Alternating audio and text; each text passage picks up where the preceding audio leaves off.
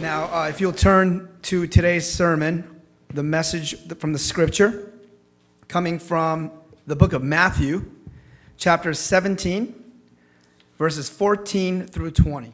This is the word of God. And when they came to the crowd, a man came up to him and kneeling before him said, "Lord, have mercy on my son, for he has seizures and he suffers terribly. For often he falls into the fire and often into the water. And I brought him to your disciples, and they could not heal him." And Jesus answered, "O faithless and twisted generation, how long am I to be with you? How long am I to bear with you? Bring him here to me." And Jesus rebuked the demon, and it came out of him, and the boy was healed instantly. Then the disciples came to Jesus privately and said, "Why could we not cast it out?" He said to them, "Because of your little faith. For truly I say to you, if you have faith like a grain of mustard seed, you will say to this mountain, 'Move from here to there,' and it will move, and nothing will be impossible for you." This is the word of God. Thanks be to God. Good morning. The false gospel of material prosperity, popularly known as the Word of Faith movement. Word of Faith movement. It says that if you have enough faith, you can say and you can literally have whatever you say. If you have enough faith, you just speak into existence, into your life, like, "I believe," and you will have it. Because God wants you to be happy. God wants you to be happy. God wants you to give you good things. So you have enough faith. Just say it. Then you will have it. And they would love to use verse like 20 here of our text and say, "You see this? For those people who believe, nothing is impossible. Nothing is impossible. Do it." And they urge people to plant a seed. You need to plant a seed. How do we plant a seed in faith? Like, you need to plant a seed in faith. Like, how do we do that? By sending them money. Sending money to their ministry. And they urge people, name your seed. Name it. Out of debt. House. Marriage. Husband and wife. Or health. Job. Name it. And in faith, plant a seed. And God will miraculously give it to you.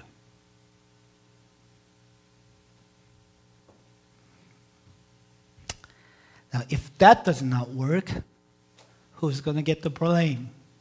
Not them. People's going to blame God, or they're going to say the people themselves. You didn't have it because you did not have enough faith. Because you didn't have enough faith. It's a massive swindle.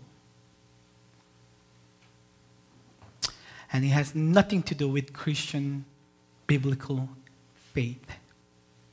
I would say verse 17 of our passage will fit them more. Faithless and crooked generation. Twisted generation. They just won't use the word faith in anywhere they want to. And use the name of God in such a blasphemous way. For their own benefit and desire. How then do we supposed to understand verse 20 like this? If you have faith like a grain of a mustard seed, you say to the mountain to move over here, and the mountain will be moved, and nothing will be impossible for those who believe. How are we supposed to understand this passage, this verse like this? Now, we want to understand this in the broader context, the story, why Jesus said this, and what is the message of the story. So that's what we're going to do. We will look into the story. But today what I'm going to do is not only look into this text, the parallel stories, the same story can be also found in Mark and Luke. So I'm going to look into them together, but more so in the Gospel of Mark, because Mark gives a little bit more detail of this story. So if I combine all that together, basically this is what happened. Three of Jesus' disciples and Jesus went up to the high mountain, and Jesus' disciples, three of them, witnessed the glorious transfiguration of Jesus. Remember that story? We covered this last time. And then on the following day, Jesus and those disciples came down from the mountain. As they came down from the mountain, they saw a crowd gather around the other disciples. And those disciples who remained under the mountain, now they were arguing with some of the scribes in the crowd, and they were arguing with each other. As soon as the crowd spotted Jesus is coming down, they ran to Jesus, and one person out of the crowd came and knelt before Jesus and said, look at verse 15. Verse 15 of our text. Verse 15, he said, Lord, have mercy on my son, for he has seizures and he suffers terribly. For often he falls into the fire and often into the water. And I brought him to your disciples, and they could not heal him. So the scribes, so-called the religious leaders of Israel, they could not cast the demon out. So the disciples could not cast the demon out.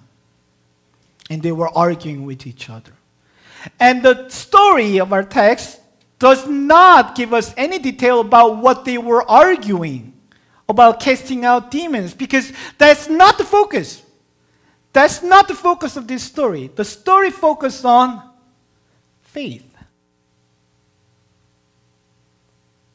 That's what is in view. That's the main theme, faith. Look at the response of Jesus, verse 17. Jesus answered, "Oh, faithless and twisted generation, how long am I to be with you? How long am I to bear with you?" His problem was faithless. Now, later on, when the disciples came to Jesus privately and asked, "How come we couldn't cast out the demon?" Jesus answered, "Because of little faith." According to the Mark's narrative, this father of this child came to Jesus, "If you can do anything, help us."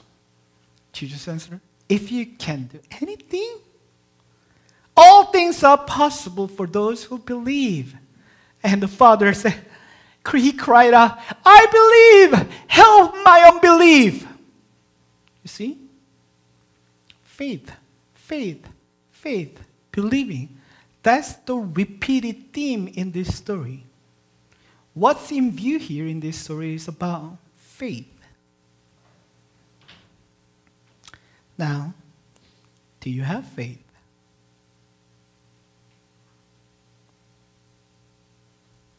Do you have faith? Do you have big faith, lot of faith, or small faith, weak faith? What is the role of faith in our relationship with the Lord? What are we supposed to know about faith from this story?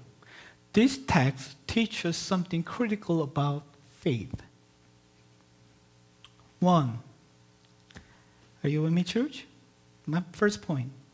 Faith is the seed that Jesus wanted to plant in us through his ministry. And faith is also the fruit or the product that Jesus wants to reap from us through his ministry. Not something else through faith. Let me say that again. Faith is the seed that Jesus wanted to plant in you. And faith is the fruit, the product Jesus wants to reap from you. Not something else through faith. Go back to verse 17 again. He says, "O faithless and twisted generation, how long am I to be with you? How long am I to bear with you? So I have done all this ministry, teaching you, showing you all my glory and power, and you're still faithless." What he wanted to see from this crowd and most of the people of that generation was faith. His ministry was to give them faith. And you are still faithless. How long am I need to be with you? How long am I to bear with you? All these things, you witness my words, my teachings, what I have done, all my power and miracle. And still, many of this generation were faithless. What Jesus was looking from the people was faith. Do you have faith?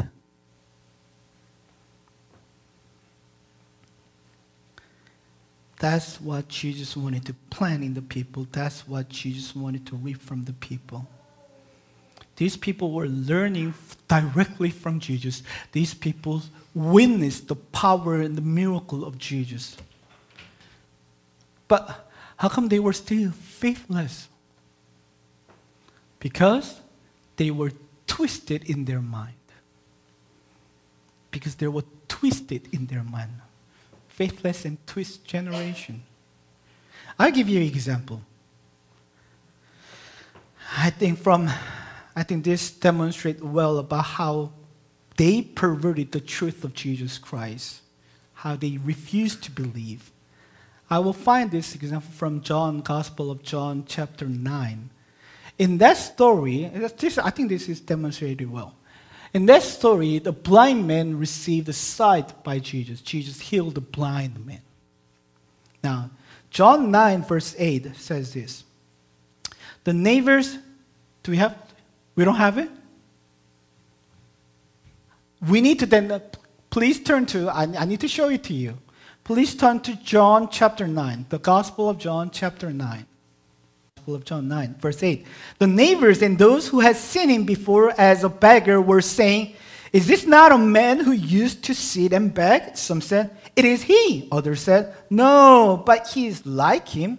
He kept saying, "I am the man." Now, so these people were saying, hold on, this is not the blind man. He sees. How did he see? How does he see now? I was like, oh no, he's not the man. Oh, he just looks like him. Like they were all saying that. Like keep saying, no, he healed me. Jesus healed me. He keeps saying that. No, I am the person. Verse 10, so they said to him, "Then how were your eyes opened?" He answered, "The man called Jesus made mud and anointed my eyes and said to me, 'Go to Siloam and wash.' So I went and washed and received my sight." Now, jump to verse 15. 15. So the Pharisees again asked him how he had received his sight. He said to them, "He put mud on my eyes, and I washed, and I see." Some of the Pharisees said, "This man is not from God, for he does not keep the Sabbath." They were talking about Jesus. Jesus is not from God because he does not keep Sabbath. Others said, "How can a man who is a sinner do such a sign?" And then there was a division among them. So they said again to the blind man. So they were arguing with each other. No, Jesus healed. No, he did not. How can he do? He's a sinner. He doesn't keep Sabbath like we do. But how can he heal a blind man? Like they were arguing with each other. It's like, forget it. Come here. Let me ask you again. And they are asking this blind man again. Verse 18. Jump to verse 18. The Jews did not believe that he had been blind. Now they came to the point that, you know what? He was not even blind from the beginning. I don't believe Jesus healed him. He must be not really blind from the beginning. That's the conclusion they came. And have received his sight until, now they call the parents of this blind man. They called the parents of the man who had received his sight and asked them, "Is this your son, who you say was born blind? He was born blind. How then does he now see?"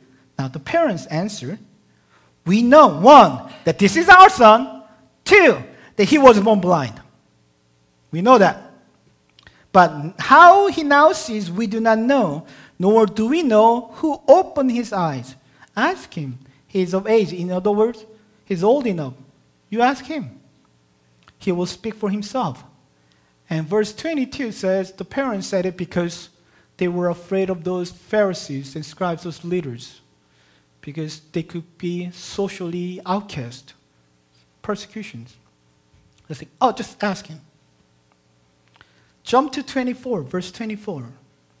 So for the second time, they called a man who had been blind and said to him, so now, bring the man again. And they say, give glory to God. We know that this man is a sinner. He answered, whether he is a sinner, I don't know. The blind man said, I don't know if Jesus is a sinner. But one thing I know, that though I was blind, now I see. I was blind, but now I see. This man said it. And they said to him, verse 26, what did he do to you?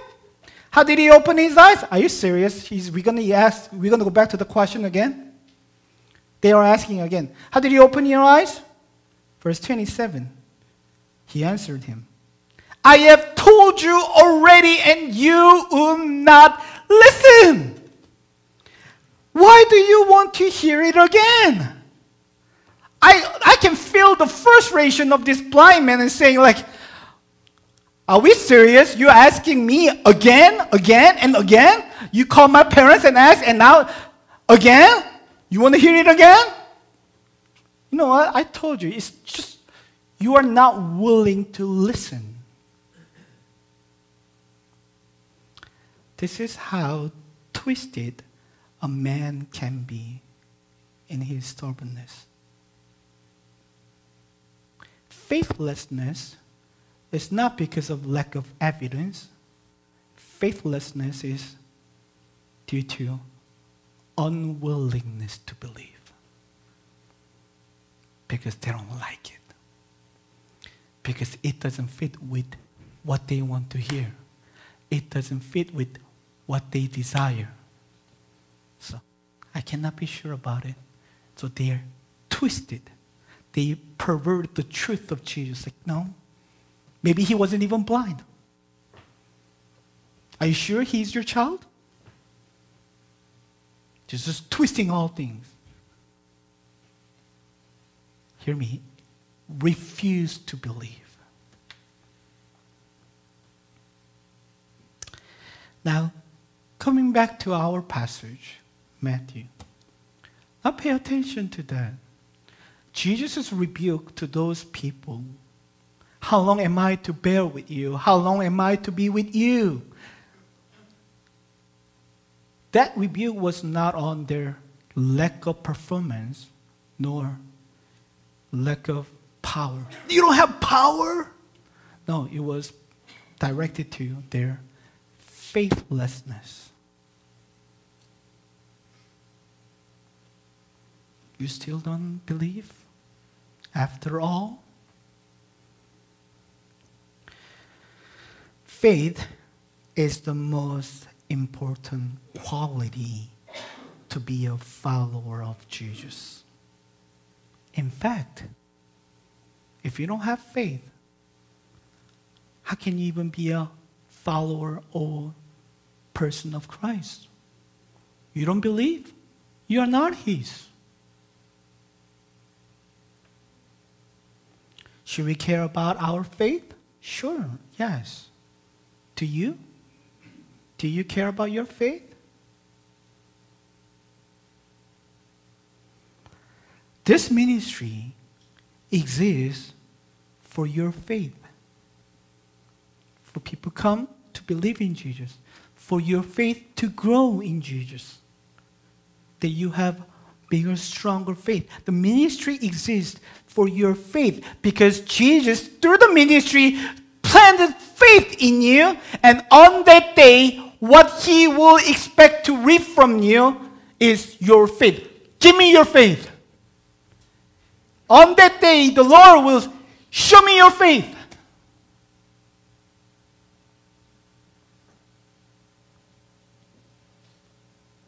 He will measure that from us. Secondly, this teaches us how to fight unbelief. How to fight unbelief. I'm going to turn our attention to Mark. Mark gives a little bit more detail of this story. And Mark 9:20 says this, and they brought the boy to him. And when the spirit saw him there is Jesus. When the evil spirit saw Jesus, immediately he converts the boy, and he fell on the ground and rolled about, foaming at the mouth. And Jesus asked his father, how long has this been happening to him? And he said, from childhood. And he has often cast him into fire and into water and to destroy him. But if you can do anything, have compassion on us and help us. And Jesus said to him, if you can, all things are possible for one who believes. And immediately the father of the child cried out and said, I believe, help my unbelief. I cannot imagine the heart of this father watching his own son suffering in great pain and tortured by the evil spirit day and night.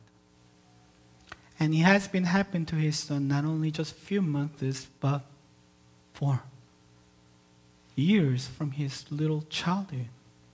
And every time when the evil spirit tortured his son, all he can do was just watching him. Every time when this happened, the father had to face his inability, that there is nothing he can do to help his son out. And this father was desperate. Somehow, this father heard about Jesus, the power of Jesus, how he heals people, how he casts evil spirit out. So he, in hope and faith, brought his son all the way to Jesus. If the father did not believe in Jesus, he wouldn't even be there. But he brought the suffering son and waiting for Jesus, even though Jesus wasn't there at that moment, until he comes out from the mountain. He believed. And at the same time, what he said is, if you can do anything. Wait, what? Does he believe in Jesus or not believing in Jesus? Does he have faith or not? And he says, the father cried out, I believe, help my unbelief. He's basically saying, Lord, I believe, help me because I do not believe. It sounds contradicting. That's what he's saying. I believe, help me because I do not believe. Do you understand him? So does he believe or not?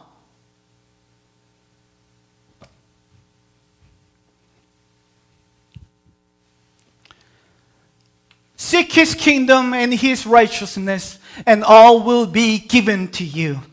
God is our Father. He cares for us. He will provide. He will meet our needs. And we believe that and we say amen to that. Because we believe. But time to time we worry about tomorrow. We worry about next month. We become anxious. What if? Oh, wait. We believe God is our Father. He cares. He will meet. He will help us. He will be. We believe, but when we are worried about something or anxious, there's some sort of unbelief is going on there. So do you believe or not believe?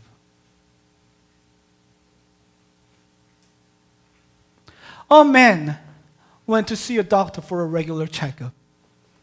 And he found out that he has a cancer. His heart drops. He's scared. He believes that God is absolutely in control. And God is with him. He's present with him. God is infinitely wise. And everything he does to me in my life is good. God is good. He believes. But he's scared. He doesn't know what to do. And he has, why God? What's going on? Why me? So, does he have faith or not? Struggling between this belief and unbelief. Both in him. This father believed in Jesus in some part of him there was unbelief. He could not completely and fully trust and believe in Jesus. So he cried out, I believe, but help my unbelief.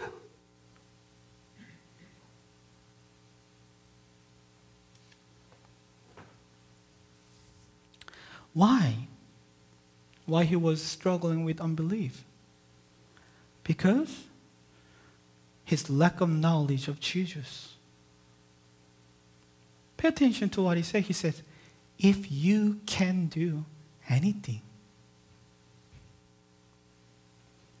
If he had a better understanding, deeper understanding, knowing who he's talking to whom he's dealing with here, that Jesus, the power and the glory of the person standing right there in front of him, that the creator of the world, the great I am in flesh, standing in front of him. It's like if he understood his power, how the demons trembled before him, even the legions of demons at his word live and obey. If he knew that, or who Jesus really is in deeper sense, instead of, if you can do anything, instead of that he will rejoice. I have Jesus. Finally Jesus came. All done. Good. He will rejoice. See, his struggling with unbelief is due to his lack of knowledge of who Jesus really is.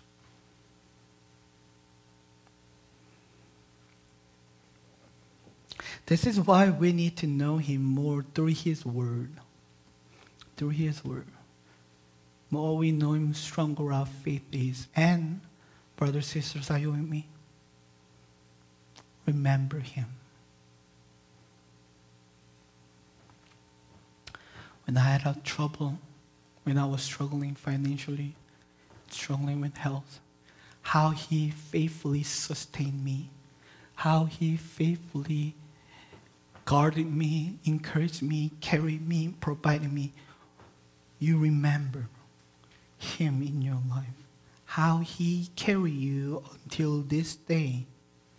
And when you worry about tomorrow, when you have a problem the following month, I remember him. I know the faithfulness of God. He will also help me. He will also meet me there. He will also carry me. I remember him. Says God, what he said, his promise, how he did in my life, he will again. The knowledge of him will help you to fight against unbelief. The knowledge of him, you remember him, will help you to fight against unbelief. Now, in this context, Jesus said to the father of this child, all things are possible for those who believe.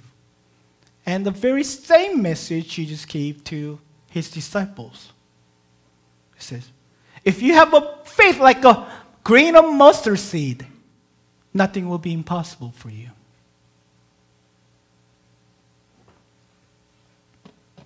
But I have a question here. Let's go back to our text again, verse 20. Would you? Matthew chapter 17, verse 20 there. There Jesus said, if you have faith like a grain of mustard seed. You know, the grain of mustard seed is very small. Clearly, Jesus is referring to something very small, little faith. Little faith. That's what Jesus is referring to. Then you can say to a mountain, be moved, and the mountain will be moved. Now, I know, like some people mess this with this verse. You can try it. You can go home, and if you have a mountain behind your house, and it's like, Lord, I believe, I have faith, be moved in the name of Jesus. And the next morning you wake up, the mountain did not even move 1 inch. You're still there. And you probably think, I knew it. You didn't have faith. This passage is not for us to test God in that way. That's not the point. First, come on, church. This expression is a idiom or proverb that first century Jews used to describe something, accomplishes something of the great difficulty. Like what it seemed to be almost impossible, when you do it, they say, the mountain was moved. So Jesus clearly using their expression that as a metaphorical illustration, what it seemed to be a great of difficulty, what it seemed to be almost impossible, you can do it. That's what Jesus is saying. Not for us to test the mountain like be moved. But my question is this. Look at verse 20 again. When the disciple asked, how come we couldn't do it, casting out the demon? Jesus' answer was, because of your little faith. And then he says, if you have faith like a mustard seed, in other words, if you have little faith, nothing is impossible for you. What? Hold on, you just said right now, you couldn't do it because of little faith. But if you have little faith, nothing will be impossible for you. Do you see my question here? Are you with me? Jesus said, you couldn't do it because of little faith. But if you have a little faith, nothing will be impossible for you.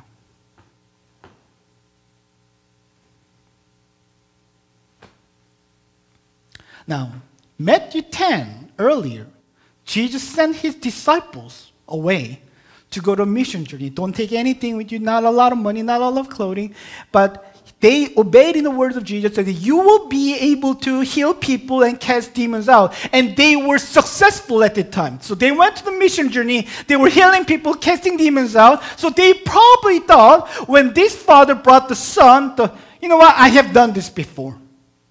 I healed people, I cast out demons before, I can do it, bring him. And they failed this time. And they were wondering, how come we couldn't do it this time?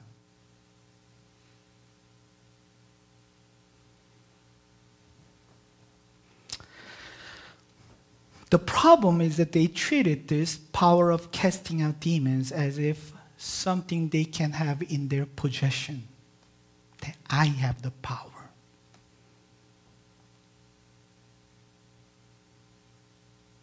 Sometimes some Christians think, because I have a strong faith, I have some sort of spiritual power. I have power in my possession. He must have some power. A fan cannot blow wind unless it is plugged into the power. Iron cannot create heat unless it is plugged into power. Jesus said in the Gospel of John 15 to his disciple, apart from me, you can do nothing. Faith is what plugs us to the power of God. Faith is what connects us to God. When the electronic things are plugged in to the power, it can give us light. It can show us things on the TV. It can purify the air. It can blow wind. It can create heat. All things are possible when it's plugged into power. One does this, the other one does this. All kinds of things are possible. Because the power does not reside in us, but God Almighty. He's the one. All things are possible with Him. What faith does is we hold on to Him. That we can experience His power. Peter walking on the water. That's impossible. No man can do it. It's almost the same impossible than moving the mountain. A man walking on the water with the winds and the waves. But when Jesus says, Peter, come. You can walk on the water. You can come to me. And Peter believed. And in obedience, he took a step. And he walked on the water. Not because Peter has some sort of power within him, the power he can walk on the water. No, because Jesus has the power to make him walk, and the faith of Peter tagged on him. It was Jesus who made Peter be able to walk on the water. As soon as Peter lost his sight from Jesus and his faith was shaky, he sank into the water. All things are possible with God. And those who believe will experience the presence and the power of God.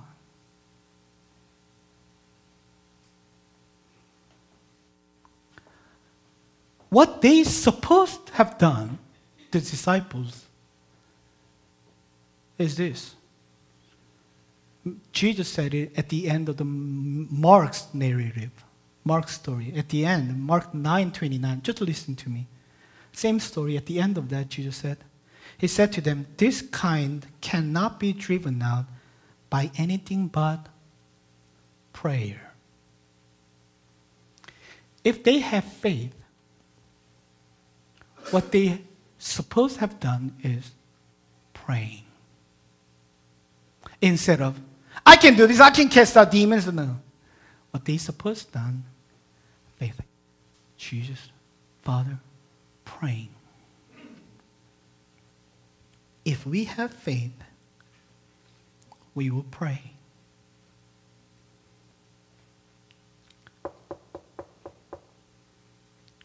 I'll tell you why.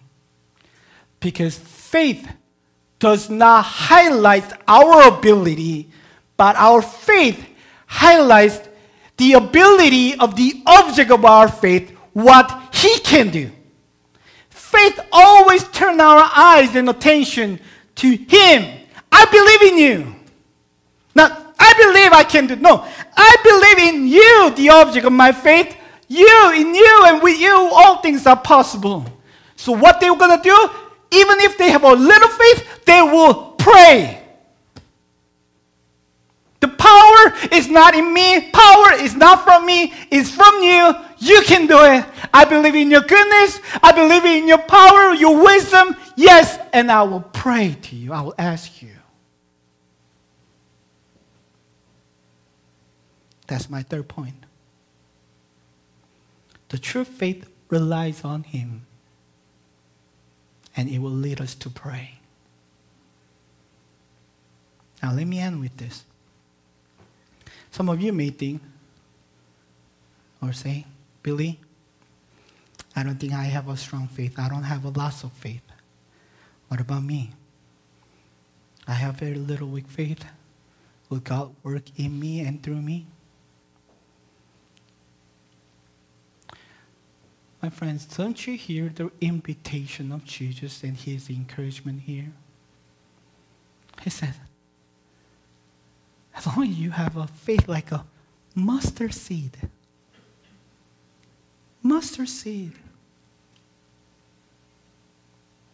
God will do great things through you.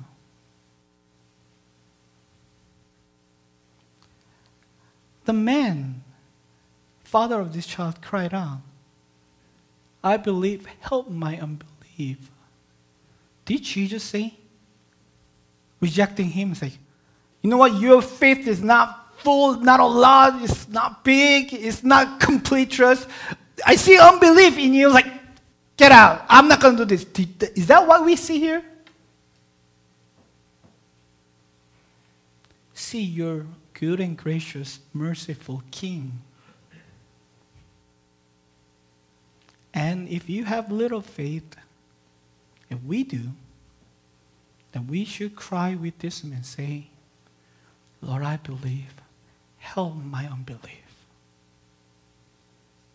Whenever we are anxious, whenever we worry about something, we should say, Lord, I believe in you. Help my unbelief.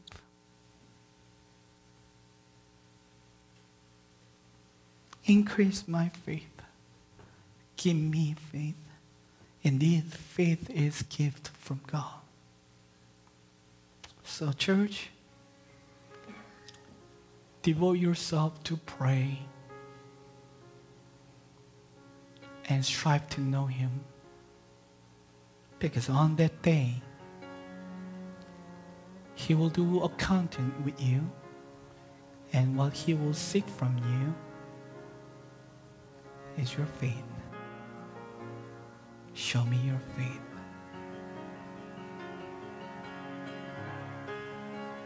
That's why He allows all kinds of things in our lives, that we may grow in faith. Let's pray.